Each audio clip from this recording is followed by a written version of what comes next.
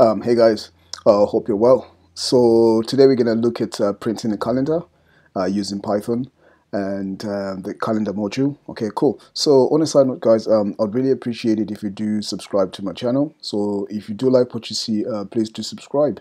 Okay, cool. So let's get started. So from calendar, then import, and then star. Okay.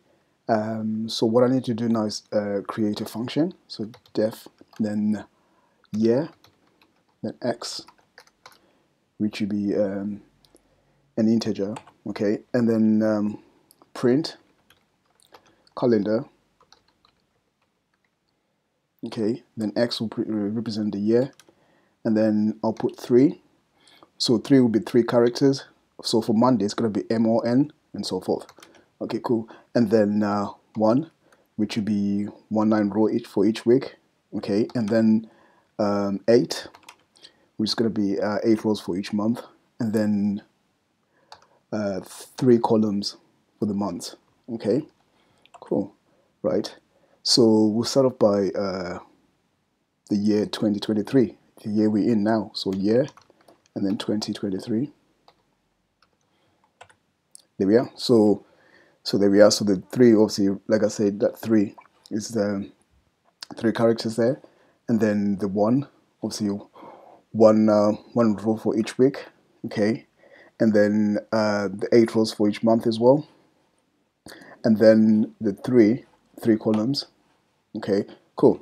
Okay, I can always change that as well. I can do it in a different way. So I can say year equals int input. Okay, and my string, please enter the year.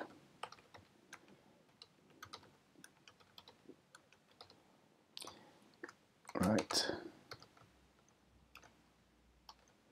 Okay, cool. So we're gonna go 2022. So we'll go from last year, right? And then print calendar,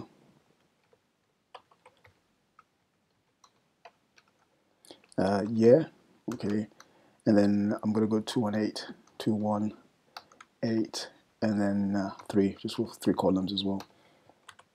Right, so there we are.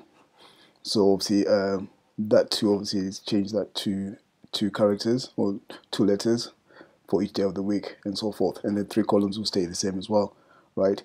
So I prefer using the formula, creating your own formula. So you can just do year, and then if I want to see 1956, which is way before my time, there we are. So that was 1956. Okay, and any other year, so year, let's say 1901. There we are. Okay, so it just gives you random, you can create random years and stuff here. So year 2070, right? There you go, cool. So I think that's easier, just creating your own formula, then just kind of work with it, you know. Yeah, there's nothing wrong with that, but creating your formula is just easier, so you don't have to type a lot. Okay, cool. So hopefully this was helpful, guys, and if you like what you see, again, please do subscribe and have a lovely day. Cheers, bye-bye.